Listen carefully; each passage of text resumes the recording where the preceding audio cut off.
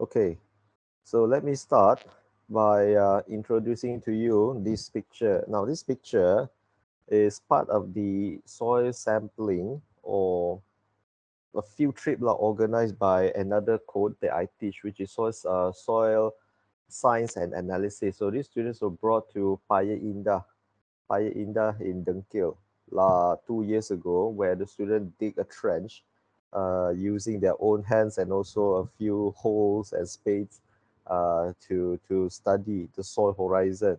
So during which a lot of these so-called soil sampling activities has also conducted during this time. Uh, so yeah, so this is the content that we are going to explain. By the way, there are a lot of things that was repeated with what we have discussed during the first lecture. Like for example, the site selection, the selection of sample, what are criteria before you consider, you need to consider before you're deciding the number of samples and the sampling location. All of this has been discussed earlier, but I was just going to repeat what matters lah with regards to soil sampling. Yeah. So I'm going to start with the basic principles of soil sampling. Like any other monetary program, there are a few objectives that you need to first predetermine before we continue and go on for site sampling. Uh, Now, there are four types, as you can see right here: detecting monitoring, assessment monitoring, performance monitoring, and finally research monitoring.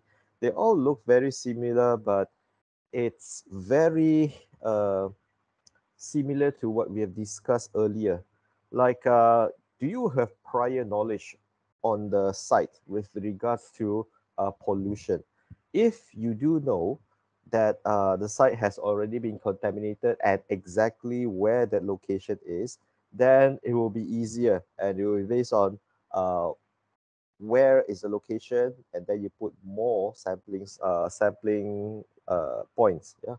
Okay, so the first one, detecting monitoring. The main objective of the monitoring project is to detect the presence or absence of a given contaminant. So this one is you have a presumption that the site is not contaminated, but it may be contaminated. So uh, you just want to see roughly, is there a pollution? This is very similar to the river monitoring that we discussed last week lah. Yeah, where the river, we don't know when exactly is going to get polluted, so you have to constantly monitor something like this. But for your information, soil is not like water monitoring, where the quality of river needs to be determined 24/7. But for soil, because the impact to life is not as great, uh, so they are not monitored. They are not monitored as closely as a river, because why? River is the source of our drinking water. So that's why it use is usually being monitored 24/7. And so yeah, that is the main reason.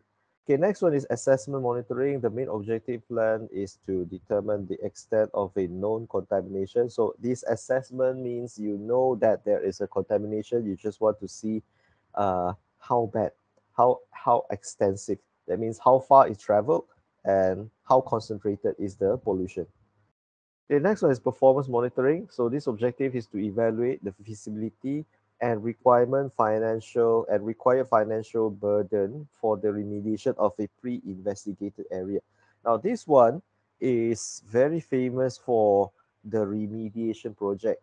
Like, you have a plan to get the site back to its original state. Like for example, a landfill. Example, yeah. So landfill, we all know that using soil to cover all those perishable municipal solid waste so that they can degrade by itself. But we know in those waste they have been mixed with a lot of pollutions, like some of them may have heavy metals and whatnot. But nowadays, a lot of sites, especially in Lembah use and reuse, yeah, reuse for housing. So before they can even build houses there, they will need to first assess whether that site, previously landfill, is safe or not, because we all know that landfill emit gases that may be dangerous. So that's why this one needs to be studied. Yeah. For your information, lah, somewhere in Cheras, I think those are the sites. There are a few sites of PPR. Yeah, PPR, where there are housing flats for those who are needy, but they are very economical.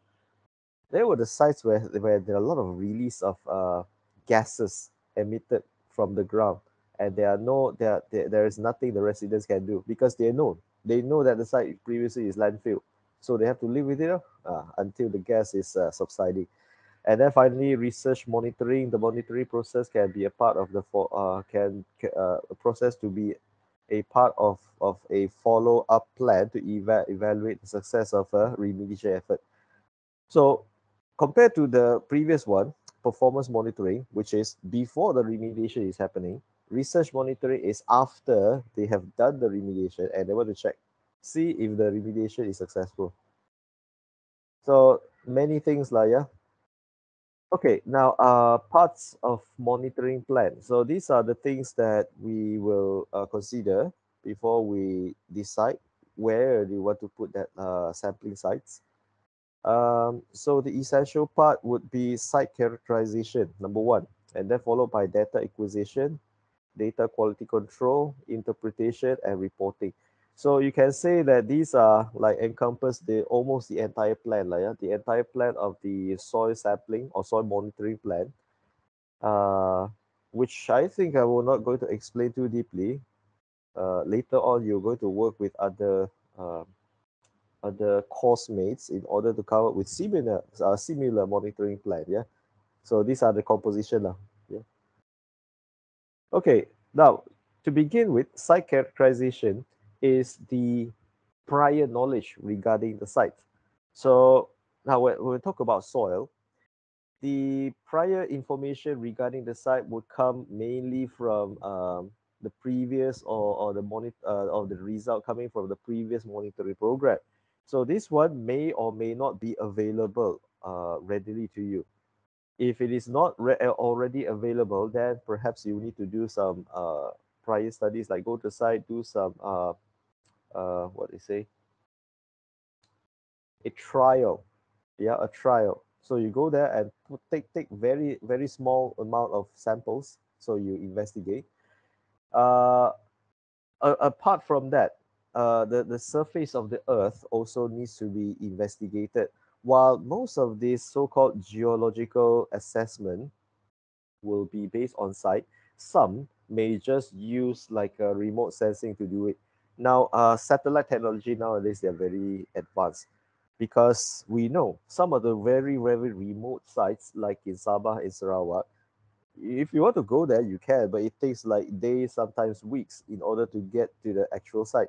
So technology nowadays, they have satellite technology where they can emit, and they can use uh, far IR, far infrared spectrum, to investigate more or less the composition or the geological makeup.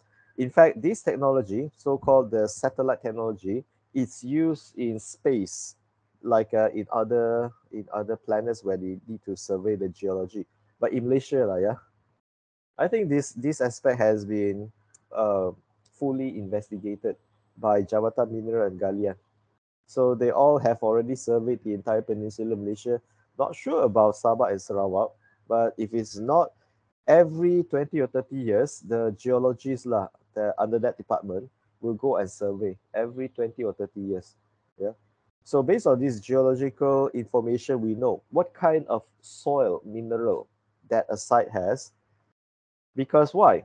Now, when we talk about soil contamination, we have to remember sometimes that contaminants, like the heavy metal, not contaminants, heavy metal, for example, they are already in the soil. It's not due to human activity, you see. So that you have to remember why geological characterization is so important is that sometimes when you detect the soil have high level of heavy metal, but that does not mean that the pollution is happening, because originally inside the soil, geologically, it's there. I take example lah, yeah. In Pantai Timur, let's say for example, Rao or somewhere around Kelantan, they are thriving with a lot of mining activity. Okay, and those soil they are special. They have gold, of course, because they have mining, right? That's why they have mining. They have gold. Now, alongside with this gold, geologically, they also follows along with copper. So you might think copper suddenly very high in Rao. Why? It's natural. It's part of the soil. Yeah, it is not polluted. And then together with those gold and copper, you also have pyrite. Pyrite is a mineral that contains iron and sulfur. And most of the time, this mineral comes along with arsenic. We cannot say the soil in Rao is polluted because that is natural geologically. Yeah. Okay, so the other things that we need to know is geomorphic and pedological characteristics. So geomorphic covers the base map, how does the surface looks like. Geologic map, how does the minerals or the geology of the soil makes up. The hydrologic map studies how is the flow of groundwater. Yeah, so when we talk about hydrologic map, we not only we need to determine where is the underground river flow, we also need to determine the flow rate as well. So in this chapter, in this code, in this course, we are not going to go that deep lah. Yeah, because usually that part of the studies is reserved for geologists and civil engineers or hydrologists. We are not going to cover that part lah. Yeah. And then of course overburden. Uh, See how is now overburden, if not mistaken, represent the rocks on the surface. So this also may need to be determined like that. Okay. So we have class activity, but since you're alone, Gabriel, so we are not going to do this lah. Yeah. Uh, but you can try lah. Yeah. After this, you can try and Google what are these so-called map called what are these maps looks like, and from there you have more information lah. Yeah. And you also can watch this video like soil sampling strategy, and then they have like a so-called web soil survey tool. Some countries like in the United States, they already have like a database, yeah, database from their prior survey. So based on this, they have prior knowledge lah. Yeah. Okay, the next part we're going to talk about is the selection of sampling approach. How do we determine our sampling location and also frequency? Yeah, so these are the factors lah. Now I think this one we have discussed before. Now, but I think I'm going to let you read all this. Yeah. Um, well, I think I'm going to read it for you lah. Yeah. Okay. Frequency of sampling, like last time. How frequent that you need to take the sample? Uh, when we talk about soil sample, it is not supposed to be very mobile. Okay, so if you're talking, if we are monitoring a site that does not have any frequent change in terms of human activity, probably the frequency would not be as high.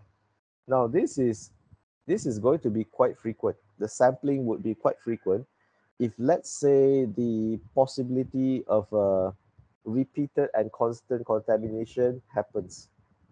Like, for example, if you want to monitor the site uh, of an operation, a site where they have operation of human activity, like the industrial area, perhaps, then the frequency is higher. If it's not contaminated, very ambient, then you may not really need to take too many samples. Okay, next one is technical procedure of sample collection. Why this is so? Because when we talk about contaminants, they may be volatile.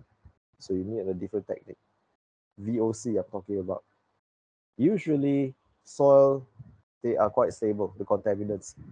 Um, but you may not know because some of the contaminants they may be very volatile, and those are the ones that usually we are concerned lah, yeah. And Not only is for the accuracy of your data, it's also for your safety because VOC, once you collected it, it will start emit, and if you're carrying that, then you might be exposed. And then, of course, the objective. What exactly do you want to know? That covers the identity of the uh, contaminants and also how much they have. Technical errors of the operator. So this one, it's out of the equation, but usually the operators may not be well trained, so that might expose it to errors. But that's another different story lah. Yeah, usually we get the most experienced operator, or those that knows what they're doing. Yeah, the next one that will be covered further like is storing. How do we store soil sample? How do we handle it? Now when we talk about storing, that also includes treatment. Yeah, so this treatment may be like a preservation of the samples, and this one also with regards to its contaminants. Some may not need treatment, but there are a few that might need it. And then, of course, lastly, transport to the laboratory. Okay, now the next few, I'm going to go a bit quick because I have covered it a few times, either in water sampling and also the first chapter where we're talking about when we calculate the number of samples. But with regards to soil, you have to remember soil samples is not very homogeneous. That is the fact. Because whenever you cut down the soil along the hills, for example, you're going to see many, many layers. That itself is an indication that the soil is not homogeneous. And whenever we take samples, homogeneity of samples is very, very important. So that comes back to us. If the soil is already not homogeneous, then how do we homogenize it? It all starts with the first thing, which is what exactly do you want? If you just want a soil sample that is relevant to plant growth, for example, then you will have to determine where is the root zone. Because when we say plant growth and contamination, roots do not extend too far from the surface. And it also depends on what kind of plants that we're talking about. If we're talking about herbal plant, the short and grassy plants, their root is usually around 30 centimeters from the surface. So how deep do you want to take soil sample? If you were looking at those herbal plants, just 30 centimeter from the top. But if you want to determine the entire soil column until water table, now this is not surprising because um, especially the geologist, yeah, who needs to determine the soil makeup, and they want to determine contamination in the soil until the saturated zone. Saturated zone is where you have groundwater. Because why? You may want to investigate why the well water is contaminated with heavy metal. Then this is part of it, and usually it takes up to maybe 5 feet to 100 meters below the surface to get to the water table. So you have to bore until that deep. Yeah. So with that, then you probably need to isolate different based on horizons, and you analyze it. Now, deeper soil usually they don't have too much of issue because they're already compacted and not too much of activities happening on the or that would disturb its makeup. But when you talk about the surface one, you can expect like you can expect a lot of homogeneity, like the presence of rocks. They may be carried by animals even, and they may even be carried by wind. Okay, and then animal activity, like for example, if there are presence of birds or maybe animals on the surface, they might leave some extra things on the surface.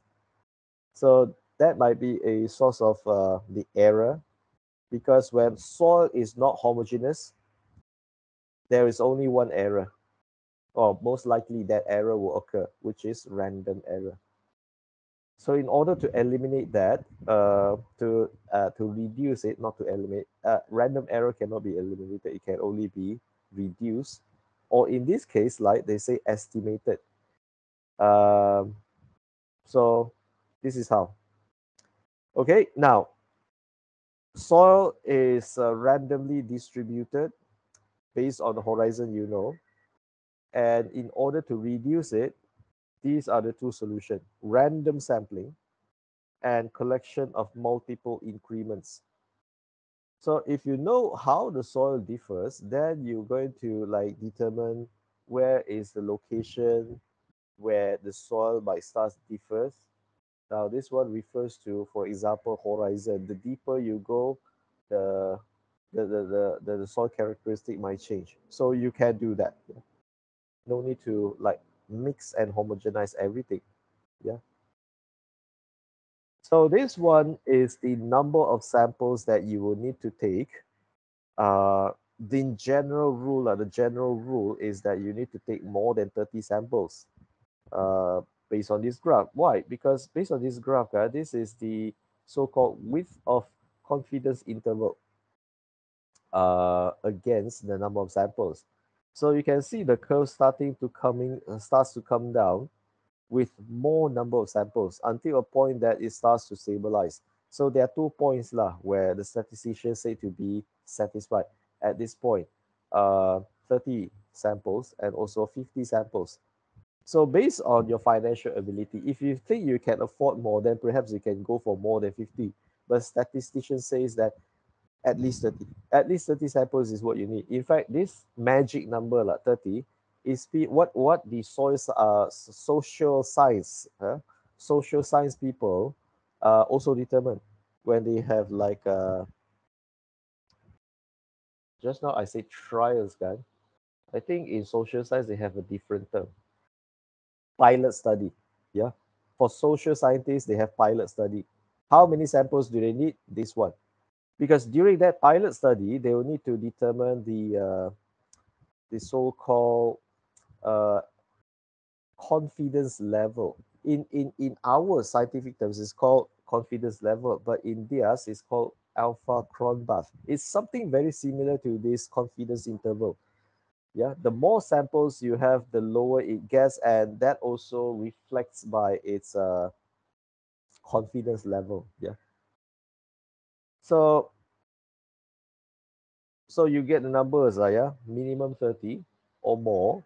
But I think based on what we learned earlier in the first lecture, how to calculate sample size, I think that is the one that you need to determine. Yeah, you can use that formula to calculate. Now, next one is what I mean. Of course, heterogeneity we already explained. How do they? How is the soil is not homogeneous? Uh, and we also discuss how is the number of samples might determine its precision. Well, what about accuracy? Uh, when we talk about accuracy, we have spike sampling. We have spike sample, which I will explain a little bit later. But I think I've already explained it last week during water sample. It is very similar to that. Uh, but there's one more thing, like, yeah. Now for soil, we probably don't need to spike sample because there are standards, soil standards, which means that some soil that have already been analyzed and characterized by professional lab, and they have exactly the characteristic, I mean the data of the soil characteristic. One can determine these. One can analyze, yeah, the so-called not standard. I'm sorry, it's not called standard soil. It's called reference. Sorry, yeah. There are a lot of reference available, but they are very expensive. Now, usually this reference soil will be analyzed alongside with the samples that you have collected from the site, and that can be used. Yeah, that can be used to measure the accuracy of your analysis. It's very similar to the spike sample in the water sampling. Yeah. Okay, now variability of constituents. These constituents may be the contaminants, where it depends on how volatile your contaminants is. But usually they are not supposed to be very variable with time, because usually soil contaminants are quite stable. Yeah. And then final question: do you need to composite the sample? So that comes back to you. If you have 1,000 sample, I don't think you want to analyze it. And the solution, we do have a solution in soil. There is a technique called quartering technique, in which the soil samples collected from several sites that are very near to each other can be mixed together. Yeah, they mix it, they homogenize it, and then they downsize it. So the technique to downsize this composite sample is called quartering. But you see, when you do that, you get one composite sample that you can say represent this mixture. The problem is you lose the variation. So you don't know that entire site, which may cover a very big area. You don't know where exactly that contamination is. You just know the average. So composite is good to minimize the number of sample and to minimize the cost, but you lose a lot of data lah, in terms of the distribution, the spatial distribution of that contaminants in a large area. Okay, that is if you on the economic aspect lah, you want to save money, then you can do composite. Okay, now this one we not going to talk this, but just want to take you through lah. Yeah. Now, based on soil science, the soil particles, they are varied. That is a fact.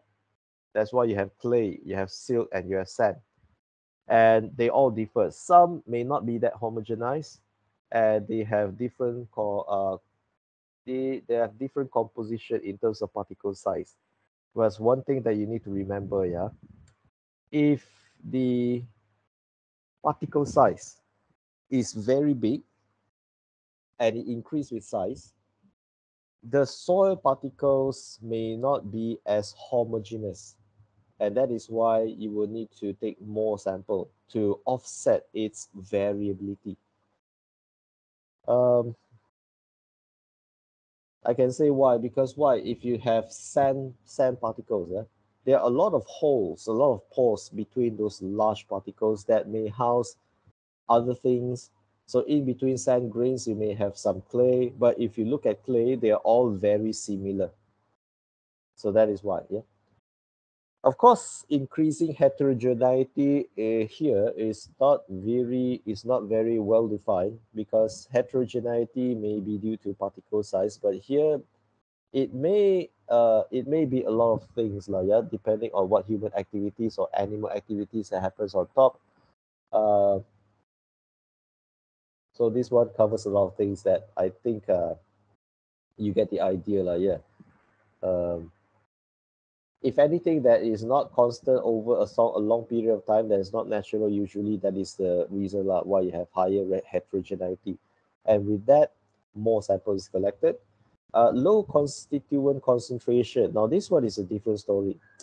In this case, some contaminants, they may exist in the soil, but they are too low that sometimes the instrument may have a tough time trying to pick up signals. They are too low. So how do we do this is, um, we usually collect a bit more soil, and then we do some extraction. So the soil have very low signal. If you run directly, they probably don't read anything. It's very close to zero, nothing.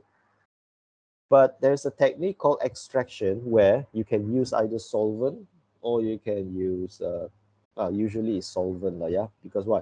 When we have a solvent and we do extraction, the constituent or the contaminants will be extracted in the solvent, and the solvent can be evaporated. So we can evaporate it either by using heat or maybe some wind to blow it away. And what's left is the constituent with higher concentration, then you can use it and you can analyze it. Then only it will pick up signals. Yeah. But all if you have more soil sample, yeah.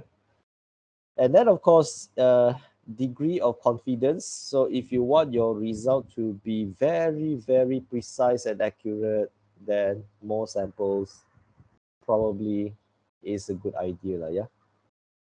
But one thing that you have to remember, cost, yeah, cost coming from logistical consideration.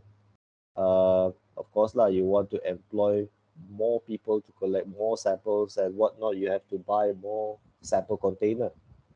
So you probably don't need that many samples lah in a certain project. But who knows, yeah? If you have a very big project, then you probably need a lot more samples. So here is an idea why soil is said to be non-homogeneous.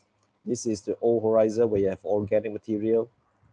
Then down there you have the mineral soil, but it's still black because they inherited some of the organic material from the top. So you can see up here is more organic, down here is more mineral, but they all have a high organic content. They are very different. We're talking about first 30 centimeters, you already have two layers. Oh, wait, this is not exactly 30 centimeters because if we go further down, then it also encompasses a certain part of the B horizon. Okay, so in this B horizon, it is more whitish in color, and you might find out that this is a bit sandy. It is very different. First 30 centimeter, you have three horizon. Then what do you do? Of course, now you have to collect soil samples up to 30 centimeters, and you have to mix them up together. Yeah, you have to mix them up together, sieve it, then only you can analyze it. So that's the example. Yeah, why soil they are said to be non-homogeneous. Well, I think I'll take you through very quickly, like, yeah. Now this one, like I said, you need at least 30 samples, and then what happened is that if you only can afford to analyze just one out of these 30 large sample size, you can make them a composite, mix them together, quarter them, make them in smaller sample size. Then you will sieve it into less than 2 millimeters in diameter. So in soil sampling, we need to sieve it. The larger ones, soil particles larger than 2 will be considered as coarse fraction, in which the coarse fraction usually they are not analyzed, yeah? They are just put aside. But they're still very much part of the analysis because in reporting, we will need to report how much of boulders, how much of aggregate, and how much of coarse fraction the composition needs to be reported. Then when it comes to analysis, you analyze this fraction, yeah, less than 2 mm. Then and the final one, final composite sample should weigh at least 1 kilo after sieving. So this is how much the soil sample you should collect. 1 kilo actually is not much, I tell you. 1 kilo is almost like one plastic bag size. Yeah, maybe 10 times 10 times 10 centimeters because why soil is very dense, so that's why they weigh a lot. And I think I will not going to talk about this one. It's a continuation of what I said. 30 samples mixed together and make and produce a grab sample, a grab composite sample. So just now I used one word, grab sampling. Kan? Now grab sampling is actually the technique where the soil is collected. Later I'll explain to you what are the equipments that we use to take grab sample.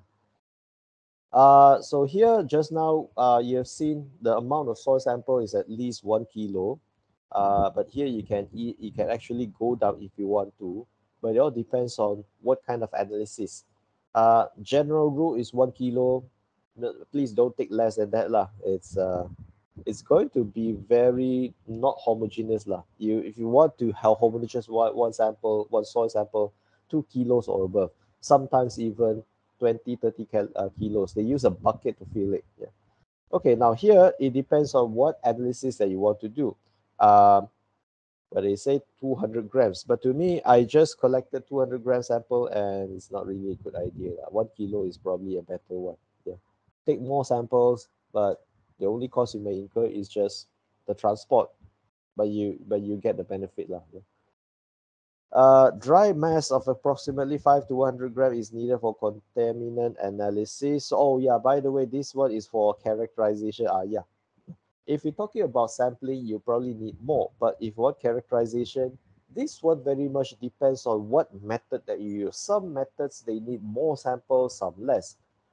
But there is a fact that soil sample is not homogeneous. So when we analyze soil, any instrument involved, usually they'll have a greater sample requirements, greater sample size requirement as compared to others.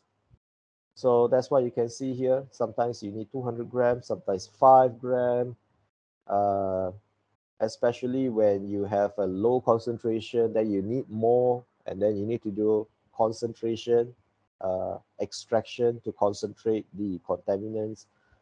Now, this one is for bioaccumulation test, where they say 15 liters is needed. Um Reason is because there's a part where soil can be characterized based on its soil organism. It's not just testing the microbes, but also its insect. It's a benthic macroinvertebrate assessment. Now, this one we're going to assess how much of living organism, the insects, the worms, or whatnot, inside the soil. If you think not much, then perhaps you probably won't see anything at all.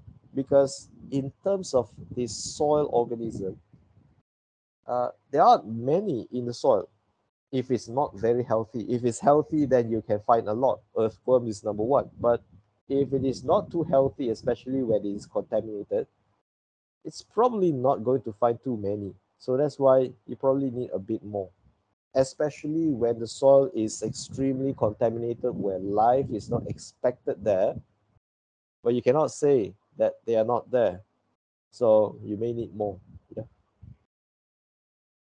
Okay, selection area, sampling point, and parameters for sampling. Let me see. Oh yeah, this one is the what we have learned before.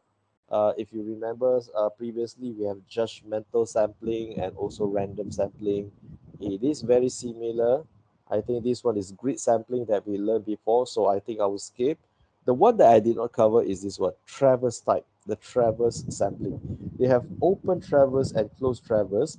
Now, it does look like a map, right? A line that goes along in the map, and it is true because before we even go for sampling, first thing we need to see is the map and also its terrain. Now, it's not like when you got the map and you can point, oh, okay, here is where I want to go, here is where I want to go. No, it doesn't work like that because remember the topography. Some of the Earth's surface they are not flat, and that's why. And some location is filled with water, like for example river. If there's a river that flows across along this line, you cannot like put one sampling size exactly in the middle of river or maybe across the river, because the river may be very big that you cannot move conveniently across the river. That is why some of these light they follows the contours of a river. That means it is sampled along the river or maybe along the foothills, for example, or maybe alongside the gate. So this is the boundary of a gate, for example. You can do that if you have prior knowledge and you have enough justification. So travel site is no stranger lah, yeah. It is very much acceptable. Or you have another justification. Let's say this is the line that separates two incidents, like for example, forest fire. You can split it. There's one area, for example, here is forest fire, they already burned down. The other one that which is not, then you can put a line that separates them. Go 10, 20 meters away from this line, and then you start collecting sample. Also can. Remember what I said just now, the objective? It all depends on the objective. Yeah? Okay, now this one is a grid sampling, plus you may have zone sampling. Like I said, this would be random sampling. If you don't know if the contamination is indeed happened, you can use randomized sample. Or you can use this grid sampling. This is when you know that this area, why, I don't know, for some reason that this area is barricaded. Maybe the fence area of a factory that caused the contamination. So you can follow this zone. Yeah, it's very much up to us lah. There's no strict rules. But number of sites needs to be determined, especially when you don't know whether a contamination has happened. So grid sampling is a good idea. Now, this one is part of the judgmental sampling, and most of the time, it's either judgmental, systematic, or stratified. Most of the soil contamination, you already have prior knowledge, unless if it's in open dump. So let's say if you have here an area where it is contaminated prior, before this prior, there is a factory where it has a lot of chemicals. They have different storage, and these are the information that you have prior to sampling, and you should make use of it, because contamination usually happens at a certain area where the operation is happening. Yeah. So examples right here, I will explain, you can read it yourself. Or if you know that the area is inherently contaminated due to activities, like if this is the industrialized zone, so more samples here. The others residential may not be, but you still have to know kind to see how far they migrate. But grid sampling is if you have no knowledge. Yeah, use this one, grid sampling. This one is the grid sampling for farmers in the United States, just to gauge how much of nutrient that the soil have. Nowadays, they no longer do this. They just put online sensor, stick it in the soil, and they have information 24/7 given to them. That is nowadays, like, yeah. And then for the information, how is the pH, the phosphorus and potassium. So phosphorus and potassium are the two major macro elements or micronutrients needed by plants. pH is the one that controls their release. Okay, so done the planning. Now we are moving on to the equipments. So what you're looking here is the major lah, the so-called possibly the only instrument lah that many of us soil scientists using. Is called an auger. There are many types. Now, the recent field trip, the recent academic visit to Sure Camp, you have seen the many types of the tips, this connection. The only thing that you guys haven't done is actual, the actual usage, hands-on usage, which I think I will going to give it to you later on, yeah, once we come back from this fire break later. Okay, soil auger is used for sampling depth of 1 to 2 meters. Beyond that is not suitable. You're going to need a machine auger. Now, this one is hand auger operated by human. There are also other augers with motor. You can use that, yeah. So this one is the simplest auger lah. Now this one is usually used in golf course where they have some gardeners that they need to constantly monitor the soil nutrient inside the lawn so that their lawn can grow very healthily.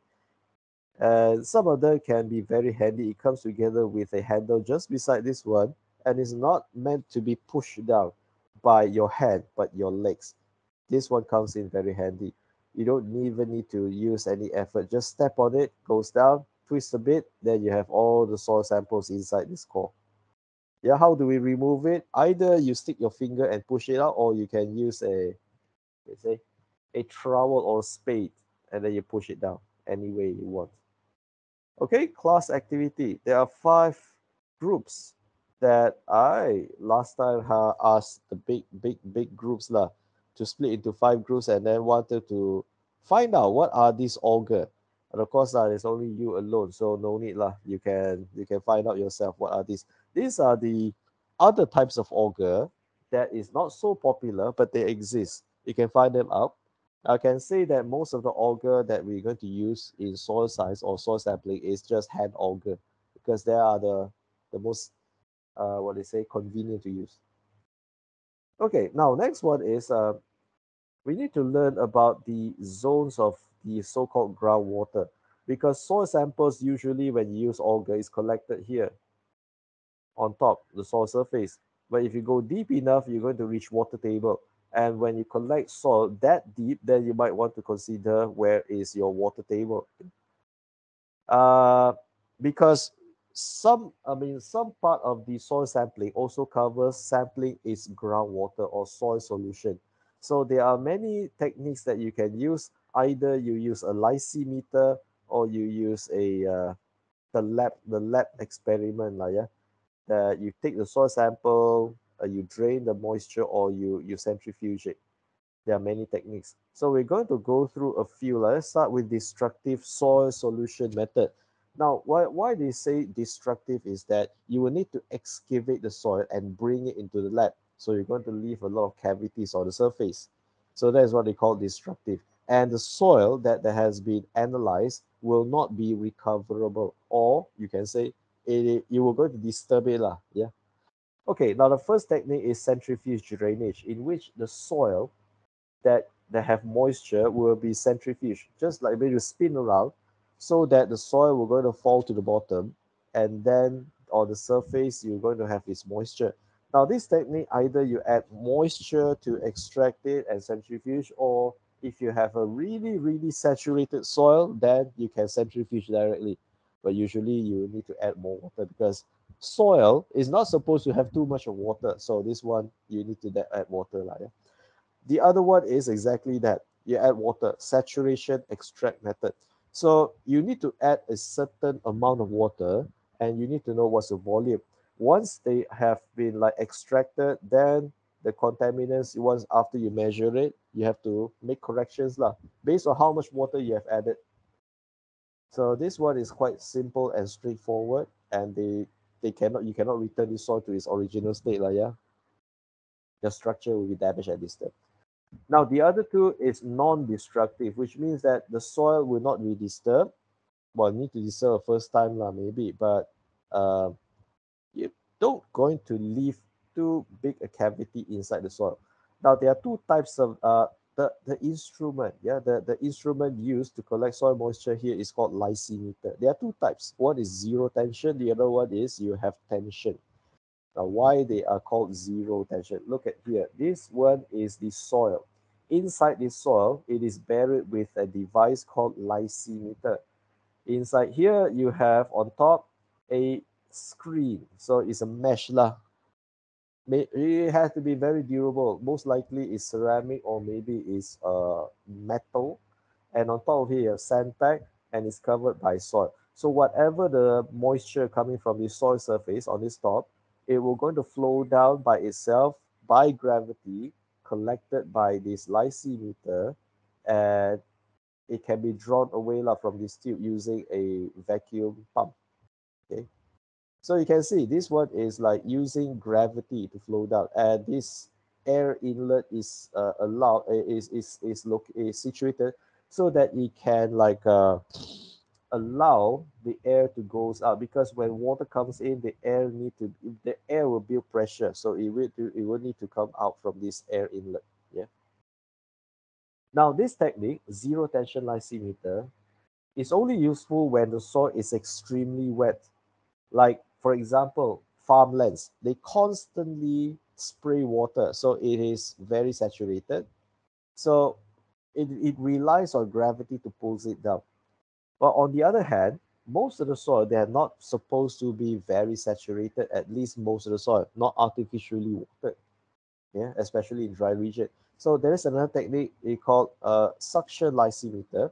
This is a tube. It is much longer than you can see right here, and at the bottom they have a porous membrane.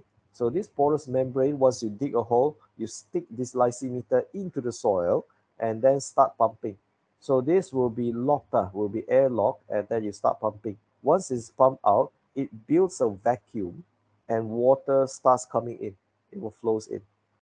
Once you finish with all those water collection, stop the pump, and then you can use a vacuum pump from either side to draw the water sample away. There's an instruction video where you can see later, uh, which I won't going to explain too long, like, yeah. Now, this one is what I like. It's called Rhizome Sampler. and it's part of the product which is sold by Sugarcare last time. I remember I bought 12 from them and it cost me 3,000. 3,000 for 12 pieces of this rhizole sampler.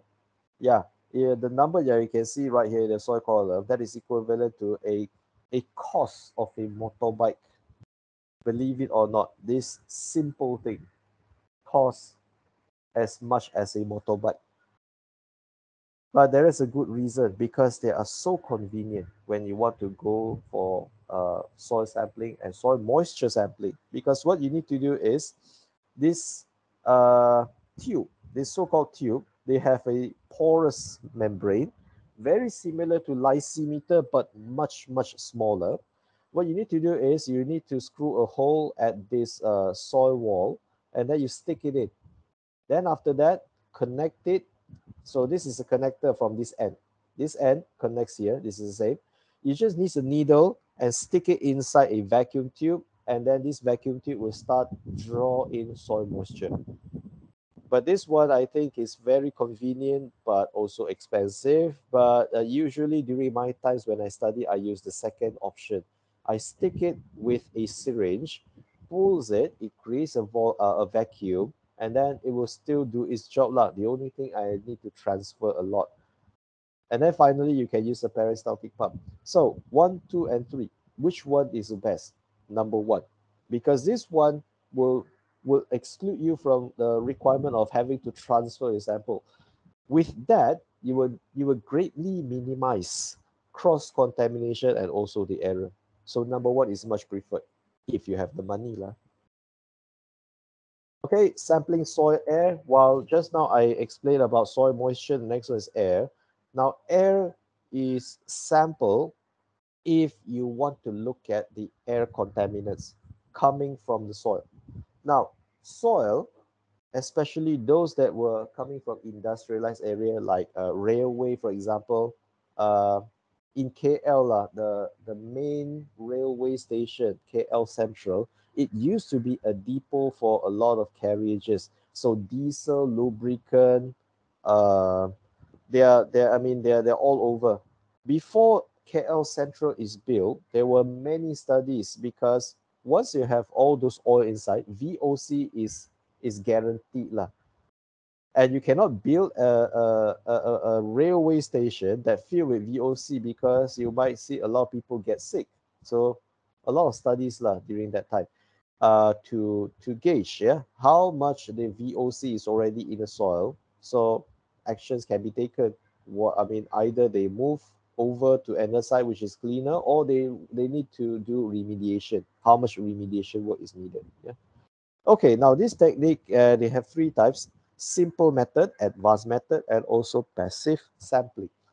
Now, the simple method is very simple. Just dig a hole using an auger, and then from there, you pump and collect air inside that hole. As easy as that. It can be acceptable. Yeah. Now, another method is advanced method where you use a pump, not really a pump, yeah, a probe. You stick it inside the soil and then let the reading, the real time reading happens. And you can also use a passive sampling where you use a media where you stick it inside the soil, and that media will start absorbing these contaminants. So after that, what do? You extract it and then you analyze.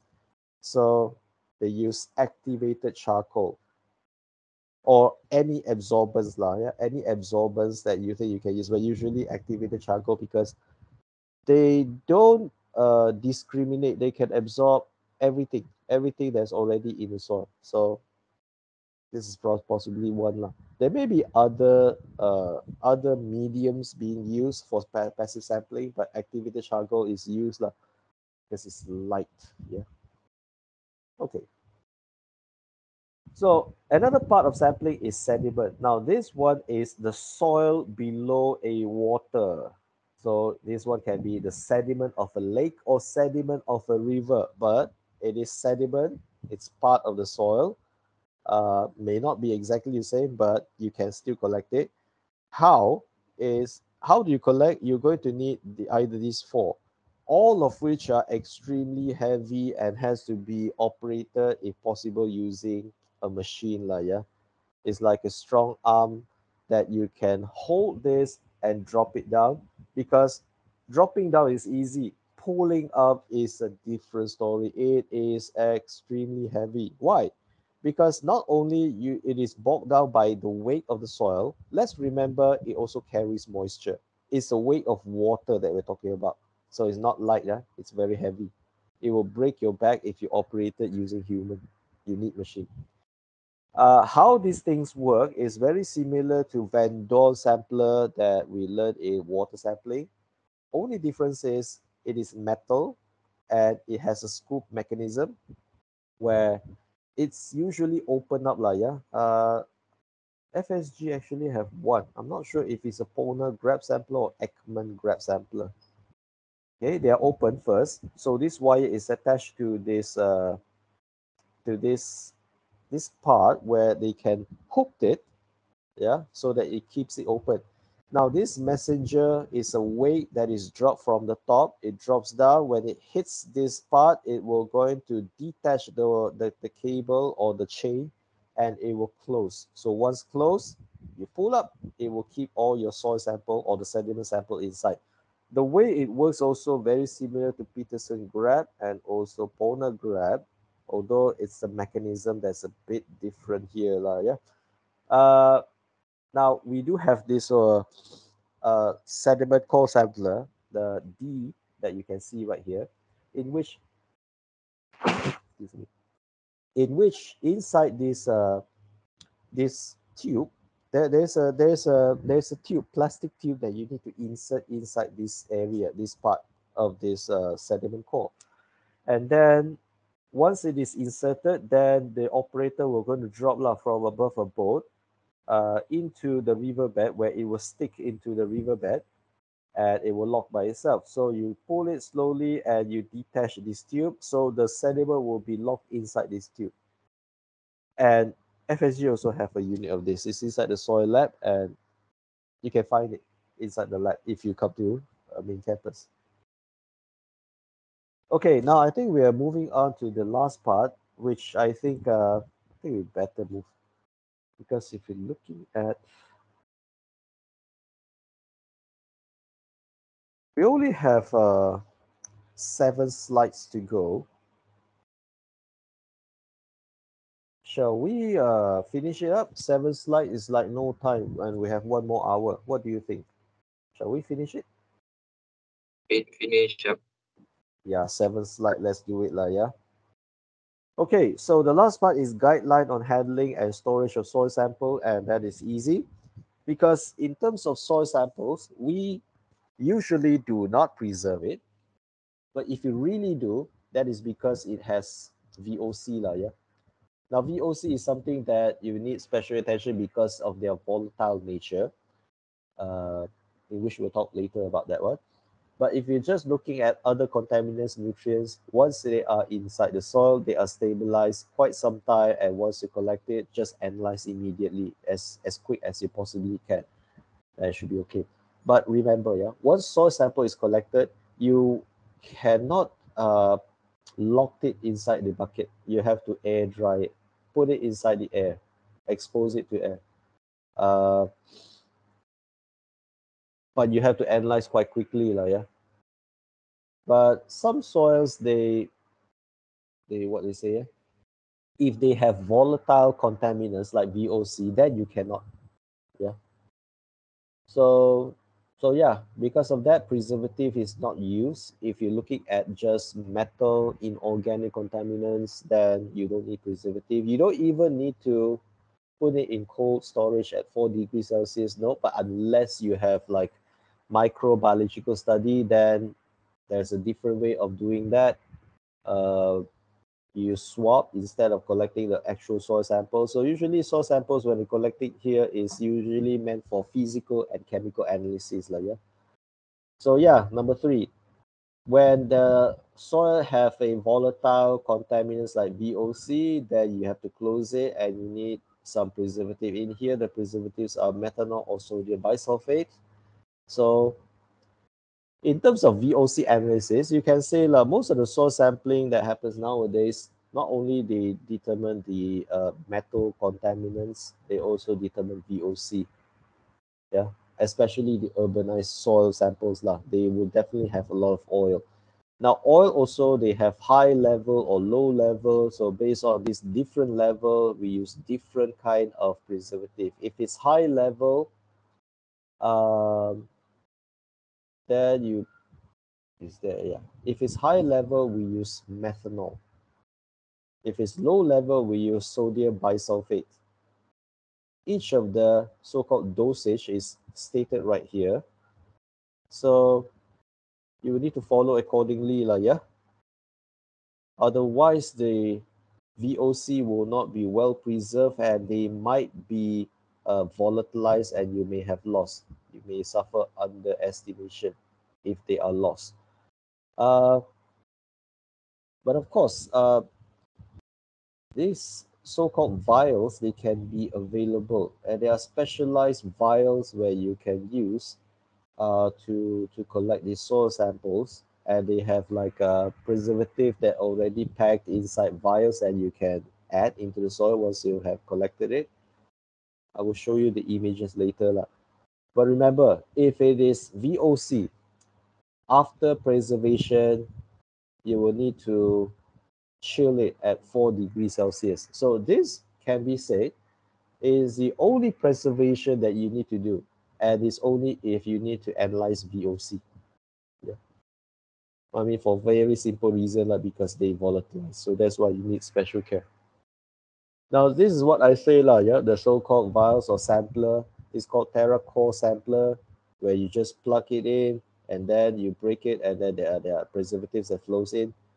It can be quite it can be quite straightforward, lah. This one is available in United States. Here we just use soil core, lah. Yeah, we don't use this one. Uh, oh yeah, for your information, methanol is toxic. It's not ethanol. Ethanol, you get drunk. Methanol, you get killed if you got exposed it. Yeah. Okay. Another one is when you use sodium bisulfate. Now the concentration of bisulfate used is 20 percent sodium bisulfate. Um, there are a lot of consideration that you need to give here is that the soil cannot have calcium carbonate. In here, calcareous soil, if you have calcium carbonate, it may react with bisulfate to release carbon dioxide. So that's why they say they might explode. Uh, but usually, not many soils they have calcium, yeah. Even if they have calcium, and if you're exposed to VOC, the alkalinity will naturally degrade a little bit of the VOC. But if it doesn't, then maybe you need to like collect acids, may keep it airtight maybe, and then keep it at low temperature. Because low temperature, not only they can slow down the bacterial degradation, but also to minimize its volatilization. So that is why it needs to be cooled down. Yeah. And then I think the rest is more or less what we have explained earlier. It's just bisulfate, 20%. And then the ratio, as you can see right there, 5 grams. Okay, now chain of custody, I will not going to explain because why? Last time during the first lecture, we already explained it. So I will skip. Now the next one. So directly after you collected the soil samples that contains VOC, we all know that the soil is a very good solvent for oil, but at times when the level is not high enough, you may need to do something. Like earlier, if the contaminants is quite low, you will need a lot more samples. Right? Okay, but you cannot analyze all that big sample size. You will need to first extracting all the contaminants. Okay, so this is how we extract it using a various solvent that you can see right here, and alongside with all other techniques or analytes, we extract them using solvent, and then we reduce the amount by volatilization of the solvent. So you concentrate it strong enough, high enough concentration to be analyzed later. Uh, there are a lot of techniques that I think I will not go to explain, but the most traditional one lah, the most traditional one I can say is right here. The solid phase extraction, SPE, and also Soxhlet extraction. The others like liquid extraction, I think nowadays they are no longer valid, if not mistaken. Yeah, last time they are valid, but nowadays you can't really see too many of these this liquid extraction funnel nowadays. Most of them they are SPE. SPE, when you read what to say, when you read research paper, a lot of the uh, uh, research regarding volatile organic carbon, they use this one, yeah, solid phase extraction. The other one is Soxhlet extraction. They are what very similar to liquid extraction, but they have a very specialized device to do it. Uh, but like I said, we are not chemistry. And one more thing is that when we coming to this part, extraction of organic from soil, it's not said to be part of the sampling work. It's more of a pre-treatment before you enter the lab. And most of the time, extraction already happened inside the lab after the chain of custody form has been signed off between the sampler and also the chemist, the one that analyzes the sample. But I want to add this one so that I hope you go back and check what are these extraction, because based on this you will know that how volatile organic carbon is analyzed from the soil. Yeah. So once again, what you are seeing right here is not part of the sampling work, but rather the intermediate layer from soil from soil sampling to soil analysis is where you get extraction. So with that, that is all.